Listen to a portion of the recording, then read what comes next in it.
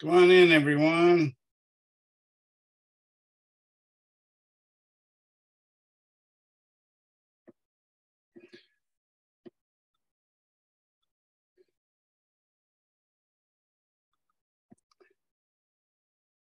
All right, I got my iPad working now, or at least I did earlier. We'll see what happens. It was working about 2 minutes ago. Let's see if it continues to work. Anyways, let's let everybody get in. It looks like we got like 21 of you. Does anybody have any questions before we get started? Hopefully you've all attempted your homework, gotten your account made in MyLab and Mastering, and started doing homework 1. You can even start, of course, practice test 1 that's available already. That covers chapters 1 and 2. Definitely should start playing with those practice tests once you finish homework for chapters 1 and chapter 2. Of course, chapter 1 homework, I think, just became available this morning. Chapter 2 did, even though we haven't covered chapter 2 yet. So I wouldn't start messing with that until you actually had me cover the material. But I definitely try to read the material before your instructor covers it, i.e. me. I would say you need to memorize the metric system just out to Terra, which I'm going to give you a goofy mnemonic I made up. Hopefully I can come up with a better one, because evidently my brain is chronically stuck in like 5th grade. So, going to have something goofy in my mnemonic. Yeah, I got a question. For the homework, I thought, and this may be just because I'm used to the Lumen Learning or the other software we were using, Lumen OHM or whatever. I thought we could like retry it for a better grade, or retry the questions and that counted towards it. And if not, then it's just one attempt. Gotcha. I did set that up, but you know what? I just remembered. I don't think it was your class that I adjusted that in. I'm going to go set that. What I did was I allow you to do it up to I allow you to do it late, but you lose 4% per day that you are late. But I block that, or I stop that at 20%. So once you've lost 20%, you can only, if you get 100, you can get an 80, no matter how late it is. So no, I'm not talking about lateness. I'm talking about attempts. Right. I was just telling the general program. So in addition to that, you're supposed to be able to do it up to 6 times. So I missed one and it knocked it down for me. Yeah, I'll look into that and see what it can do. It might not be able to do it on this first test, but on this first homework assignment, but you will be able to on the rest of them. So thanks for asking me about that. I'll definitely check it out right after class. Anyone else? With multiple choice, though, it's a little different. With multiple choice, like if there's 5 choices, they only give you like 4 attempts or something. But yeah, when it's actual numerical, they give you a number of attempts. But yeah, no, they gave us attempts, but it's counting like I'll pose mine out. Like I missed 3 or 4 of them on my first attempt and got it right on the second attempt because of sig figs, and it's still counted in Canvas as negative, or less than 100. Yeah, I'll look at that scoring again, and maybe even take a picture of the definition of how it's scored and post that on our page so we'll know. Okay. Anyone else have a question? I have a question. Yes, sir. I still don't have the book. I paid for the book today, and I tried to like get access to the book and everything. It's asked me for a course ID, and I don't know what that course ID is. I was told explicitly numerous times by every publisher I've used is since I deeply integrate my textbook, my homework system with our Canvas, that I'm not supposed to give a course ID. It's just a number they give me when I make a course. What you should do and what should work is you should be able to click on, say, chapter 1 homework. It'll make you make an account. If you don't already have one, it'll have you create a password, and then it'll give you a choice of putting in the access code that you got when you buy the package, or you can take a 2-week grace period, I think it is. When you do that, then you'll go in, and off in the left-hand side, it'll say Pearson eText, and you click on there, and that's where your electronic version of your book is. All right, I'll try that. I'll try that out. All right, thank you. No problem. Has anybody actually been able to do that yet? Has anybody actually been able to like see their eText? Yeah, I used Canvas to get in, and it worked just fine. Yeah, definitely go through Canvas. That's the main thing. That's if I gave you the course ID, you could actually go in not through Canvas, and then you do your homework and it would never show up in my grade book. That's why they tell me not to give you the course ID. So yeah, make sure you always go through Canvas. But thank you for that information. Whoever that was it Adrian maybe? It's weird. Okay. I just have a hard time figuring out what's what. So anyways, I think we'll go ahead and get started then if no one has any other questions. Sometimes I'm going to jump right in and start talking about the topic. And that's because I'm a goober. I'm really excited about physics. I love it. And I start talking about it immediately. You can always stop me and say, hey, Mr. Younger, I had a homework question before we get started. If the homework questions take up too much time or are just too long to answer, I'll say, okay, well, let's talk about that at the end of class. And I'll do that. And that gives you a little bit more time as well. If you're in a rush to go to your lab, which is sometimes reasonable, we can always schedule a Zoom meeting at a different time to help you with it as well. And I try to, unless we talk about stuff that's personal, I try to take those Zoom meetings and publish them as well. So if I have a Zoom meeting with a student where I'm working some problems, I'll post that unless you explicitly tell me, hey, I don't want my name up there. So make sure you let me know too if you have a problem with your name appearing on my YouTube channel, because I usually click on my icon of me before I start taping and it stays there. But sometimes as you log in, it'll show your name across here until I click on mine a second time. So if anybody's like in hiding, maybe you got the mob looking for you, make sure you let me know so I'll block it out. I don't want you to have any problems because I'm a goober or won't pay attention or something. So please just send me an email. Let me know if that's an issue for you guys. The man might be trying to get you. So anyways, no more questions before we start. Oh, let's see. Somebody asked mastering, which hyperlink is it in Canvas? In Canvas, you can click to the left-hand side. It'll say My Lab and Mastering. That's one way you can go directly to the website. Another way you can do is just click on Chapter 1 Homework or Chapter 1 Conceptual. That's another way to get in there as well. For tests and exams, will you give us the important unit conversions or problems, or do you need to memorize them? The only unit conversions that I think you really should know are ones that I'm going to show you today. And basically that includes the conversions back and forth within the metric system. And then the critical ones that I think most of you probably know. For instance, you probably know that 1 mile is 5,280 feet. You probably know that 1 foot is 12 inches. You probably know that 1 inch is 2.54 centimeters. And that's exactly true. That's 1 with an infinite number of 0 decimal places, decimal places of 0 is equal to 2.54 followed by an infinite number of zeros, centimeters. Okay. So that one, I suspect you might not necessarily know off the top of your head. You probably heard it and then remembered it, but that one I would commit to memory. And then, of course, 60 minutes and an hour and 60 seconds in a minute, or 3,600 seconds in an hour. Those are like the only conversion factors. You are perfectly welcome to take a screenshot or print out a screenshot of the inside covers of your textbook. You don't necessarily have those inside covers if you got a binder ready book, but I'm pretty sure if you look in the e-text, they'll have something that represents the inside cover, and that has conversion factors. It has constants like the electron mass, the proton mass, the electron charge, the neutron mass, the Bohr radius, just a bunch of stuff that are the gravitational constant from Newton's law of gravity. You're welcome to have those and integral tables and derivative tables if you want. Okay. Other than that, you're just allowed an equation sheet. And my rule for the equation sheet is any equation that is numbered in your textbook, you're allowed to use.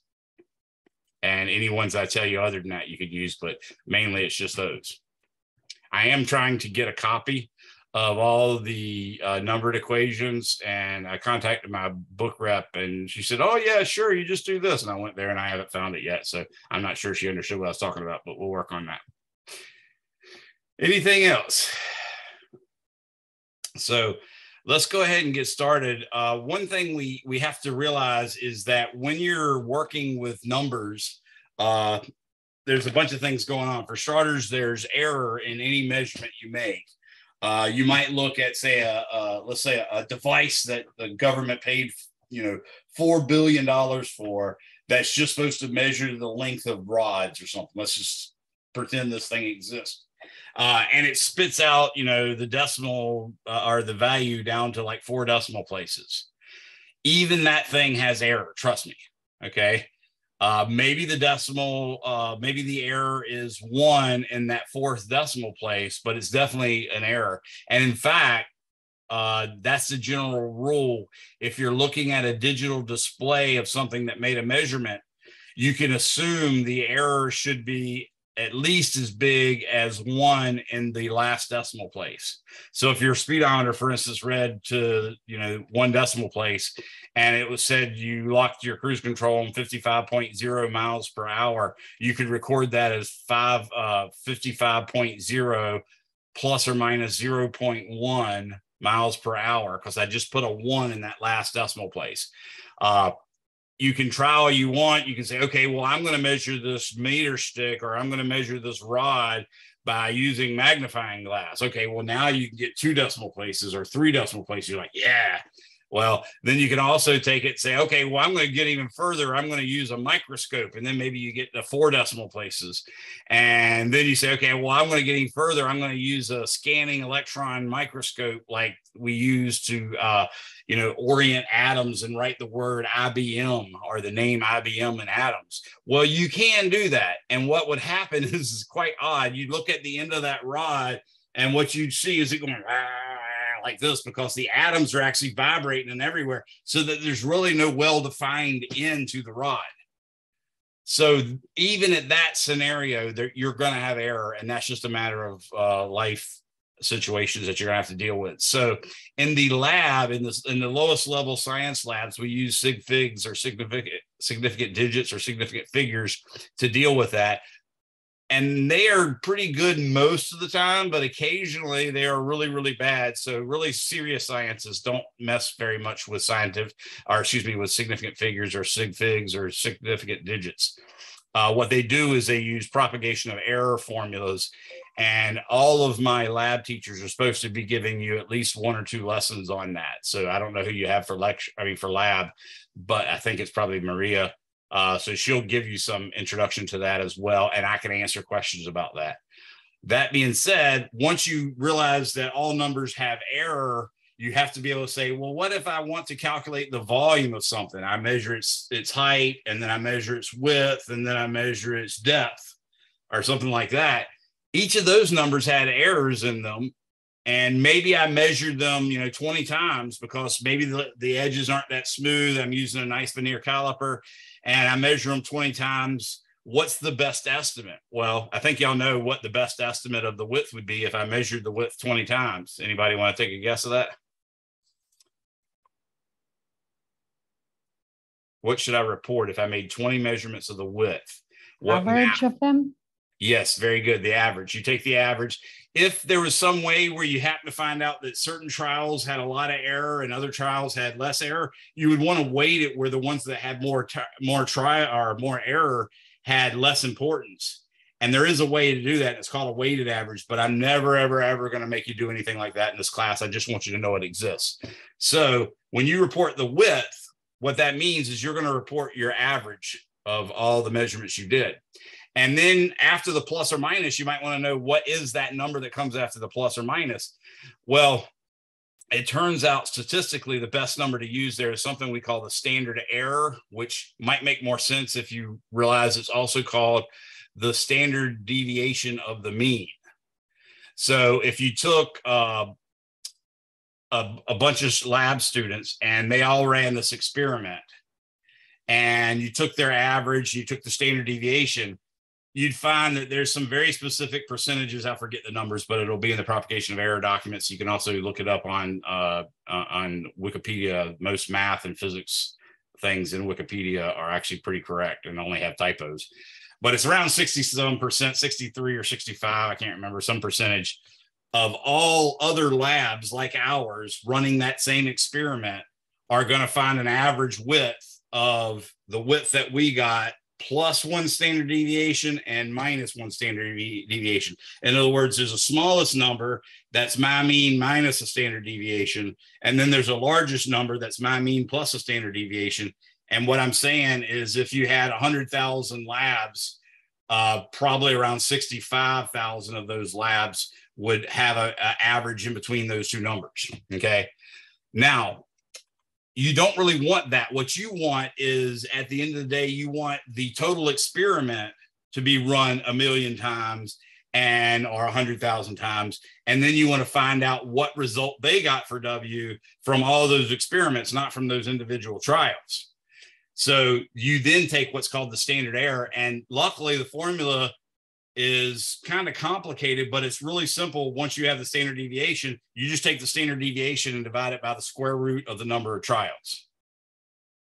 So that mechanism of calculating the standard deviation, which is really calculating the mean and then subtracting each individual data point from the mean. So I take one of them, I do the subtraction, I square it, then I take another data point, do the subtraction and square it, and keep doing that for all n trials. And then I take all those squared numbers and add them together and divide it by not n, but by n minus 1 for reasons you don't need to know. And then I take the square root of that. That's the standard deviation. Now, if you take that standard deviation and divide it by the square root of n, then you'll get the standard error. And that's what goes after the plus or minus. Okay. So you'll learn more about that in your lab. I just wanted to make sure y'all have heard this before. And I've made a document that I released to my students. I'll put it on yours, on your lab here, even though you don't have me for lab. I'll put it on your Canvas course here as well, so you can read it and start thinking about it. It's not that hard. The only thing is it does require calculus to do the propagation of error. So now if I have a width, a length, and a height, they're reported as a mean plus or minus a standard error in each case, unless, of course, the instrumental error is bigger than the standard error, then you have to use the instrumental error. But either way, you have a height, width, and depth that have a best value and an uncertainty. How do you actually calculate the volume now? Well, you multiply the best estimate of the height times the best estimate of the width times the best estimate of the depth, and that'll give you your best estimate of the volume. And you might have 82 decimal places on that, but you don't yet know where to round it to, because where you round it to all depends on how much error you get. So there's a nice formula you can use that tells you how to relate those errors in width, height, and length, or depth, or whatever, to the error in the volume. And what you do is you round that error in the volume to one numerical value, in other words, one significant digit. And that's where you round the mean to. So that's the more robust way. I'll put a document, it's called propagation of error or something like that. I'll put that in week 1 module so you can follow that. Now that we got over the details of talking about numbers and how you use them in a lab setting, I need you to understand that in addition to a number, there's something very important. You cannot just write down a number unless it happens to be a pure number like pi or the square root of 2 or something like that. You need to have a denominate number. That's the official wording of it. It's denominate, like, denominations. So a denominate number is a number that has units associated with it. And the units are very important. And once you start working with units, you have to have everyone that works with your numbers agree on a standard for those units. So the units that we use in the United States, us and I think Liberia is the only other country using the system that we use in America, is called the British system. And it's historical as opposed to analytical or logical or reasonable. For instance, if you've ever seen what I call the G-man, which is this giant G with 4 Q's in it, and then inside of each Q, there's 4 P's, and then inside of each P, there's 2 C's, and then inside of each C, there's 8 O's. That's historically how you would figure out how many quarts are in a gallon, how many pints are in a quart, how many cups are in a pint, how many ounces are in a cup, how many cups are in a pint, all that sort of stuff. That is something we came up with historically just from what was convenient. And for some reason, us Americans decided to stay with it. Okay. Now, in the sciences, we have run away from that a long way. And in engineering, they're sort of trying to, like, they have something called a KIP in engineering. Anybody know what a KIP is? I kid you not. It's a kilopound. It's 1,000 pounds. They call it a KIP. And they have MIPS, which are megapounds. So they're sort of trying to go into the metric system without going into the metric system. But anyways, we're going to work exclusively almost in the metric system. Occasionally the book or me will give you numbers in the British system that probably for them to work in the equation that you learned in the book, you're probably going to have to put them into the system of units called the System International, which was a system that sort of became the appropriate one right around the time of the French Revolution.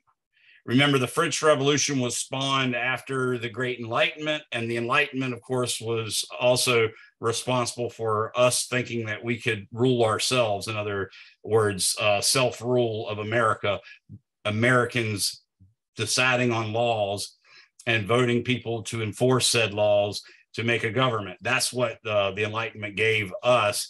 And in France, it gave them, as a would-be superpower or soon-to-be superpower when Napoleon took over, a reason to make a rational system. So the rational system came out to be, you'd have a base unit. The base unit, for instance, for mass is supposed to be the gram, but nobody ever really uses grams. They always use kilograms. The base unit for the length is a meter, and the base unit for time is the second. So they actually call it the MKS system for meters, kilograms, second, even though kilogram, like I said, is not really the base because it's already got a prefix on it. And then you can make that, you can represent larger numbers by putting a prefix in front of the base. So you could put a capital D in front of the M to make decameter, or you can put a lowercase h in front of the second to make a hectosecond, or you can put a lowercase k in front of a gram to make kilogram. And then there's other ones too for smaller numbers. So that's what I'm going to go over now. So let me share my screen with you. And I'm going to give you again some kind of crazy mnemonic that I've made up, but I encourage you to make up your own because, like I said, I am chronically in middle school. So I want more adult type stuff to do, to be said. Okay. All right. So I'm sharing my iPad. I don't know why it's doing that now.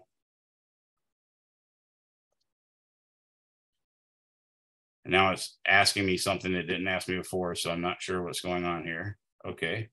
Now I'm going to go over to here and here.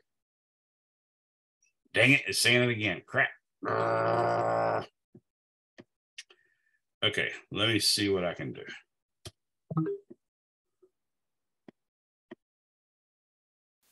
Let's try one more time now. Let's do share screen.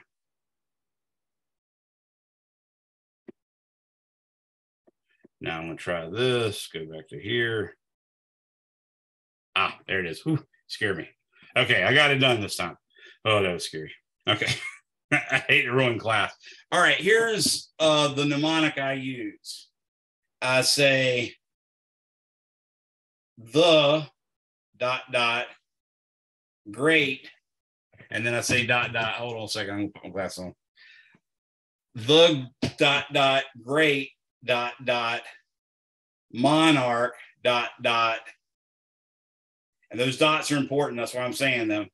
King Henry died by, because this is the base, this little line right here is where the base goes, died by drinking chocolate milk.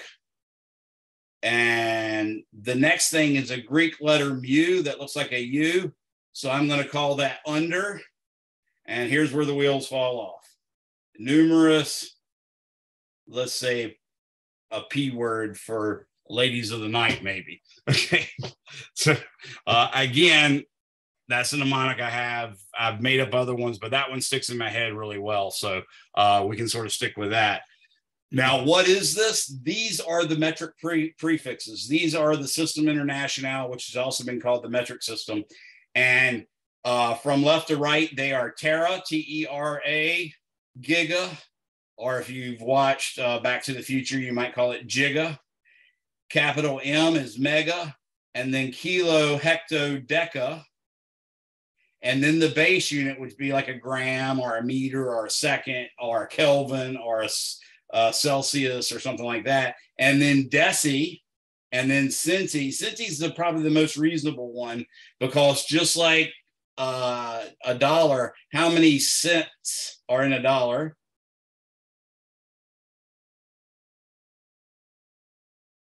It's an easy question. 100. Yeah, 100. And there's in fact 100 centimeters in a meter. So that one makes some sense. And then the M is milli. And then dot, dot, the Greek letter mu, mu, is micro. And then dot, dot, nano. And then dot, dot, pico. So those are the prefixes. And if you write them this way, and you're doing work, say, like in a biology class, you don't have to be that fast at converting things. If you're in a physics or a chemistry class, you do not want to do it this way. But I could say, for instance, let's convert 0.00000000481 terameters, convert it to micrometers. Okay. Now, here's how we do this. And notice I'm counting the moves. I'm not counting the endpoints. I'm counting the moves. So currently, I have a decimal right there between that first 0 and the second 0. And notice how I put the zeros in pods of 3. If you're ever turning in a handwritten thing and it's got multiple zeros in it, make sure you group them in pods of 3. And I don't care if you do it the proper way, like you do it from left to right or right to left. Just make sure you pod it in 3 so it's easy for me to read. Now I am in the tera area. So what I'm going to do is start from the tera area and start counting the moves I make. I got to go 1. That's 1 move. 2 moves, 3 moves, 4, 5, 6, 7, 8, 9, 10, 11, 12, 13, 14, 15, 16, 17, 18. I've got to move it 18 spaces to the right. Notice I moved to the right. So that tells me not only how many spaces, but it tells me exactly which direction. So now I'm going to move this decimal 18 places to the right. So that'd be 1, 2, 3, 4, 5, 6, 7, 8, 9. Whoa.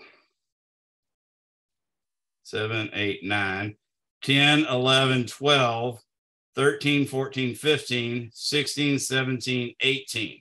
That's where I got to move it. So I'm going to write 4, 8, 1.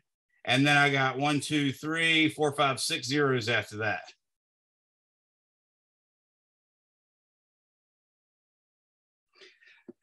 So that is the number written in micrometers. So this method actually works, okay? But it's not the way we do things in a class where you're trying to do something fast, right? And you know, we do a lot of calculations at any one sitting in physics, so we can't afford that time to do this.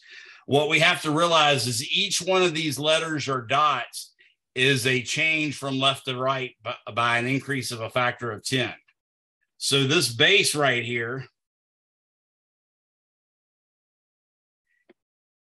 is 10 to the 0.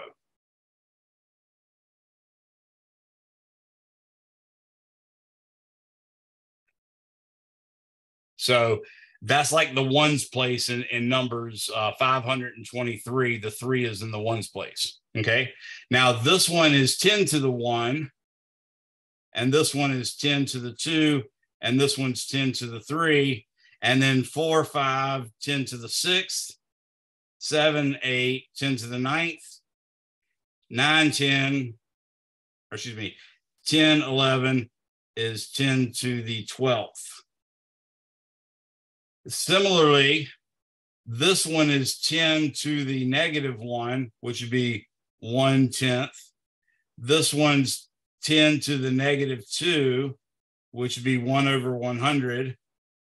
And this one's 10 to the negative 3, which would be 1/1000. This is 10 to the negative 6, 10 to the negative 9, and 10 to the negative 12. So by writing it out that way with the dots, you can immediately figure out what these prefixes mean. So for instance, 1 terameter is in fact equal to 10 to the 9, or excuse me, 10 to the 12th.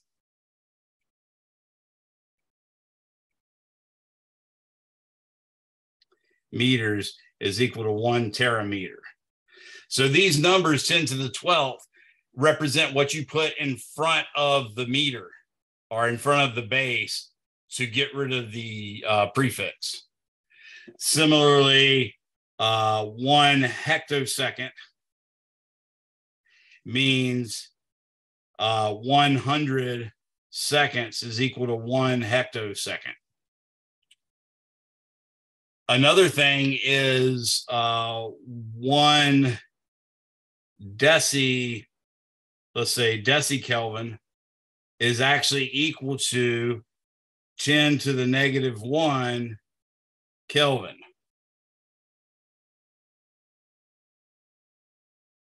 One micrometer is equal to 10 to the negative 6 meters.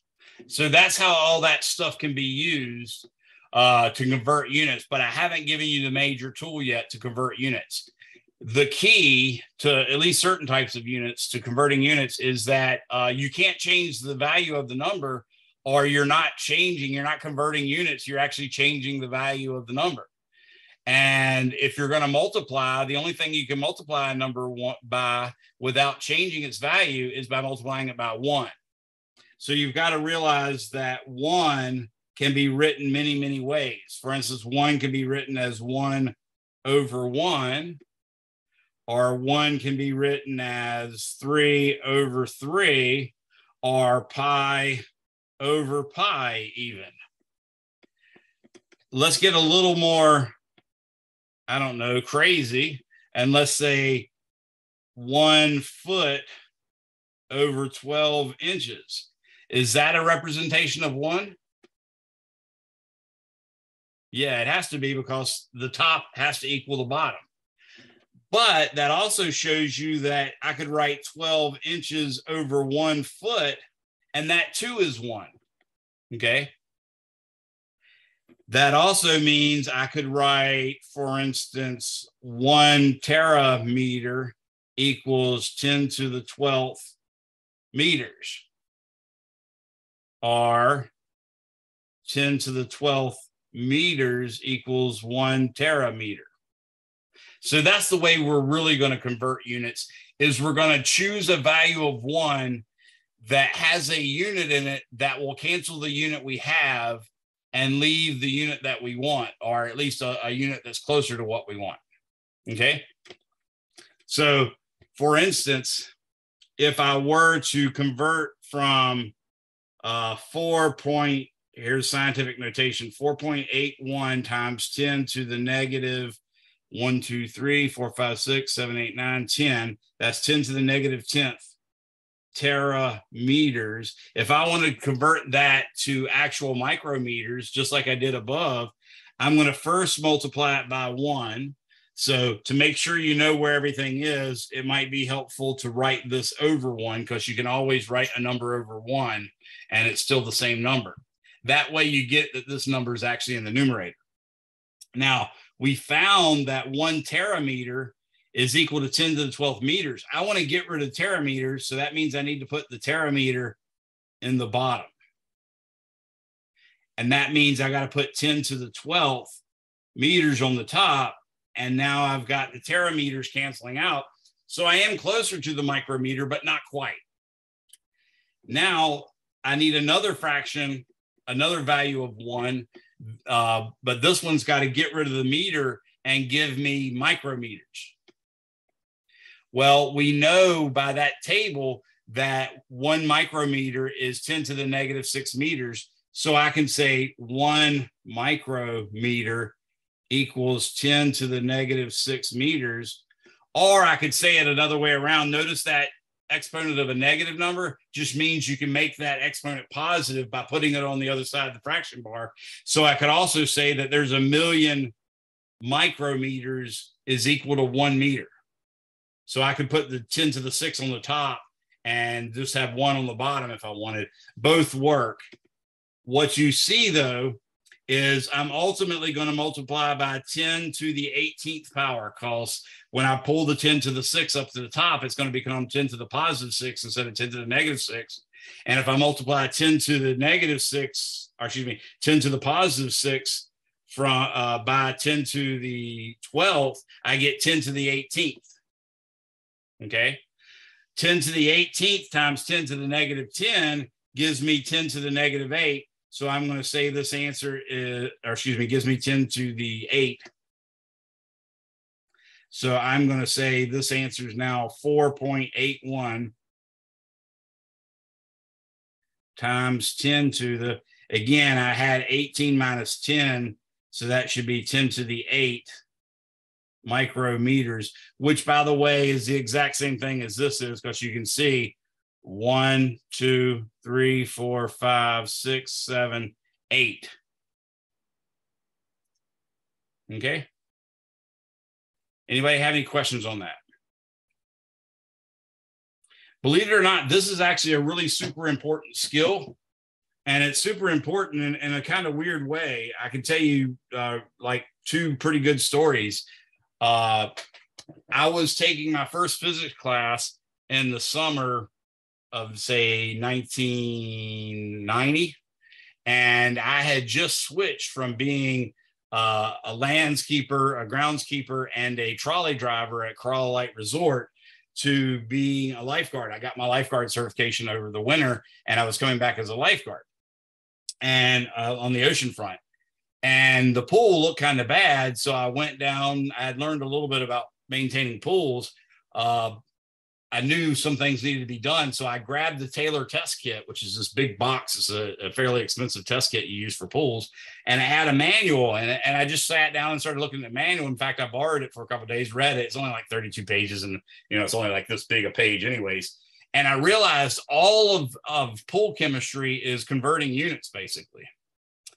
So I started leaving notes for the boss of what things to do at night if I didn't close, or I would treat the thing myself if I was closing. And they were like, how'd you learn all this stuff? And I told them about it. And literally I went from 1990, now I'm making $15 an hour as a lifeguard, which is pretty good money. I went to making over $20 an hour just because they switched me and sent me off for training to become a certified pool operator. And it was all because I had figured out how to convert units and realized that converting units is all you got to do your pool chemistry. I mean, you have to know what the values have to be, but to add the chemicals, it's just a unit conversion. So that's one thing.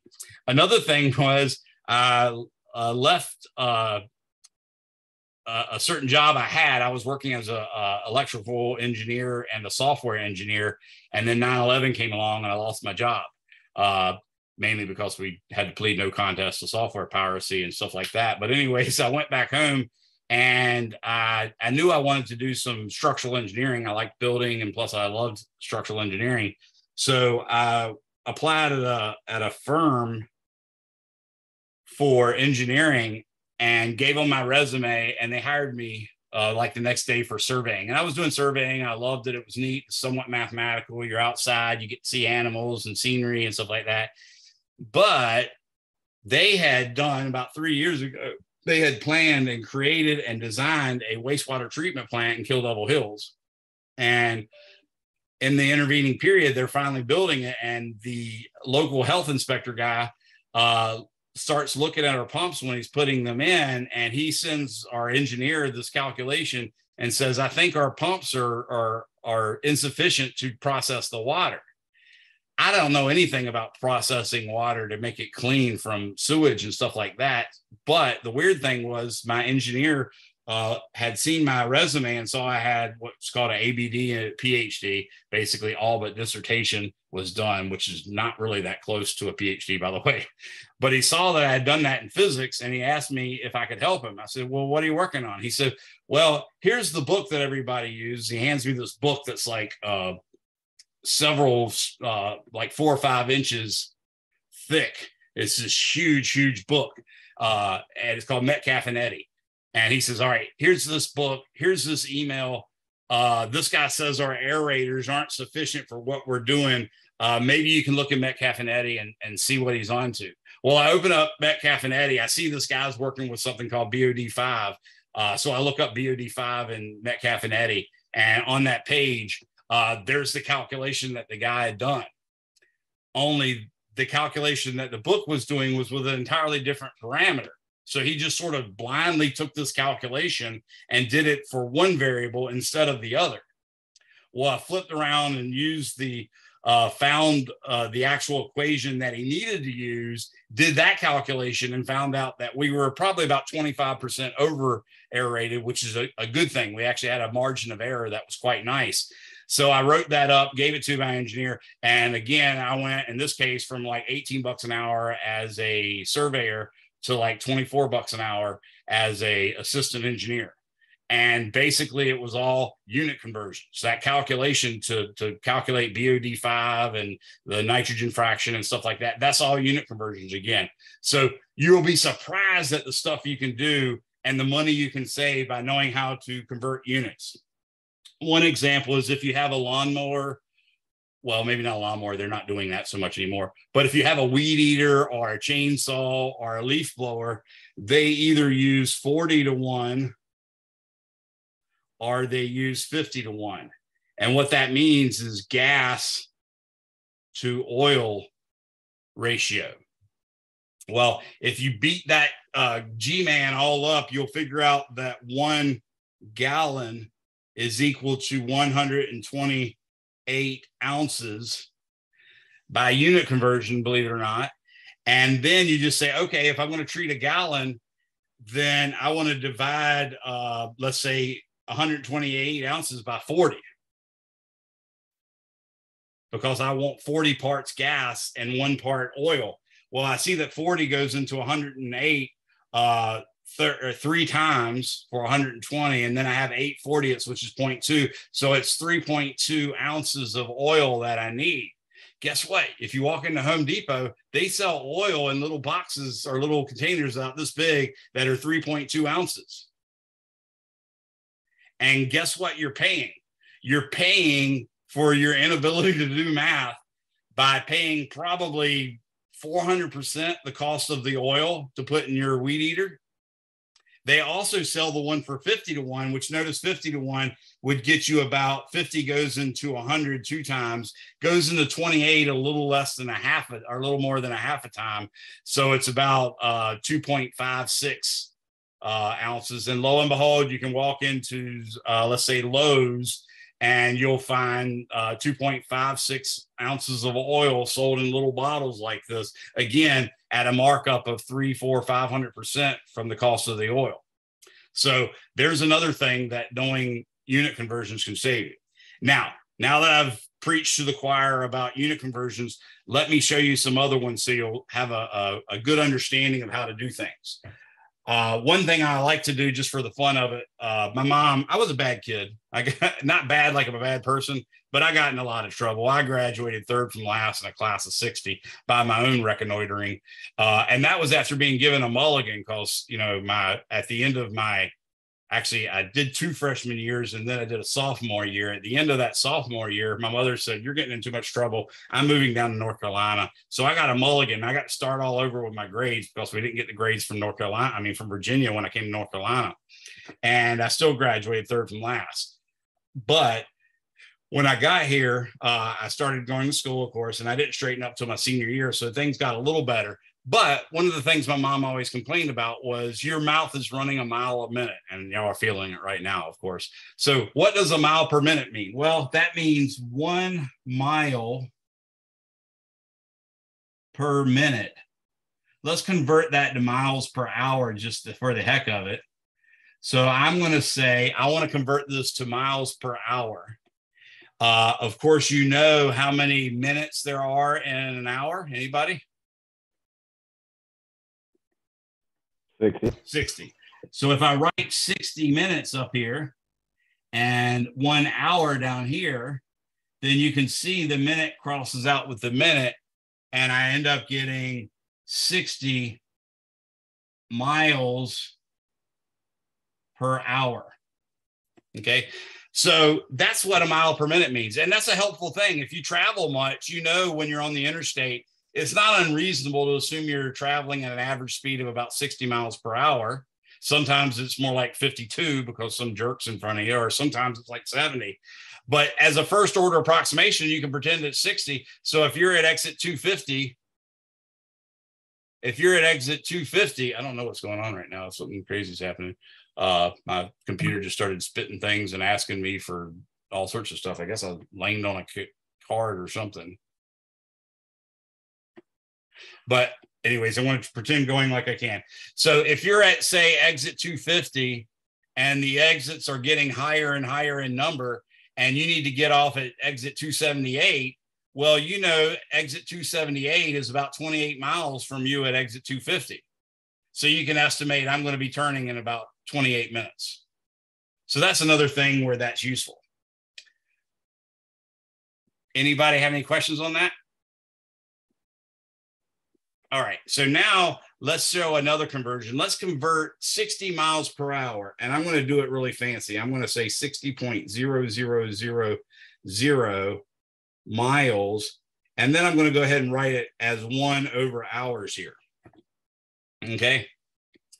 Now I did all those sig figs because this particular way of converting that I'm doing gives me exactly the right result. So if I put in 12 sig figs, I get out 12 sig figs. So first off, I'm going to realize that 1 mile is equal to 5,280 feet. Okay. So I'll mark an X, a slash through my mile, and now I see I have feet per hour. Well, now I'm going to realize that 1 foot is equal to 12 inches. So now I'll mark from the top left to the bottom right. Notice how I'm using a different mark each time. That way, if you accidentally misread your writing and you crossed out the wrong thing, when you get the wrong answer, you can immediately find out what mistake you made because you have a different hash mark each time you did it. So now I'm up to inches per hour. Well, this is where I can cross over to the metric system because I realized that 1 inch is exactly 2.54 centimeters. And that's an exact figure to any number of decimal places. So far, all these conversions have been exact. Now I can see, okay, well, the inch is going to cancel out. I'm going to do a squiggly wave like that, and I'll do a squiggly wave like that, and that's why the inches canceled out.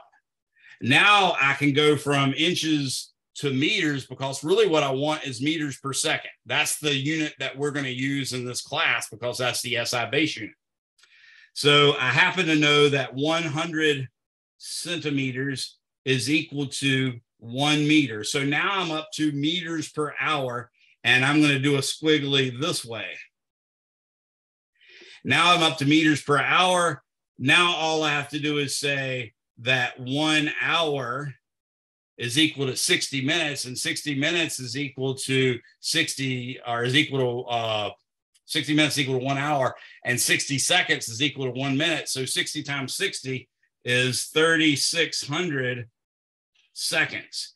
Notice how the hour here was on the bottom. So to get rid of it, I needed to put the hour on the top in this last number. So how do we do this type of calculation? It looks foreboding, right? Well, it's really not that hard. What I tell students to do is multiply all the numerators to get the new numerator, and then multiply all the denominators to get the new denominator. So if I multiply all the numerators, I'm going to take 60, and notice that is a 60. That's not 60 million or some crazy number. That's just a plain 60. So I'm going to take 60, and I'm going to multiply it by 5,280. And I'm going to multiply that by 12, And I'm going to multiply that by 2.54. And then times 1, and then times 1. And I'm going to get 9656 06 0, that many meters. And then of course I have 360, that many seconds.